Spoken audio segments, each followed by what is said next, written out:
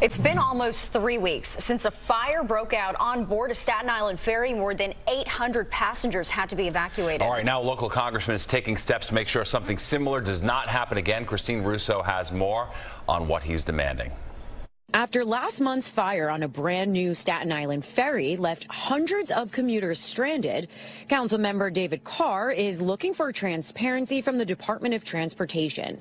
He's hoping a public hearing will answer questions about what exactly happened. The public wants to know 100% whether or not they feel safe on these boats.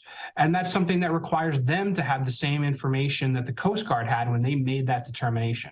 He says while the Department of Transportation says the Coast Guard has given the okay for riders to get back on board the ship, he wants commuters to have all the information to make their own decisions. They just want to know what happened and what's the likelihood of it happening again, or was this just a one-time incident that they can be safeguarded against? The Marine Engineers Union, who represents the Staten Island Ferry, also wants answers.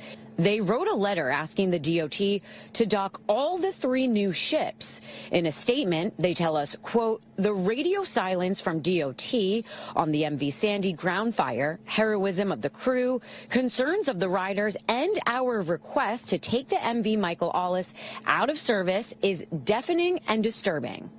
The DOT responded to our inquiry saying, quote, the DOT looks forward to receiving and reviewing the union's letter as we continue to follow all protocols, working closely with the Coast Guard and the National Transportation Safety Board on the investigation. Meanwhile, the Coast Guard's preliminary report says it was a fuel leak that caused the fire. But Councilman Carr says regardless of the cause, it comes down to restoring riders' trust moving forward. When something like this happens that disrupts a feeling of complete confidence, is going to lead to folks having questions that they want answered.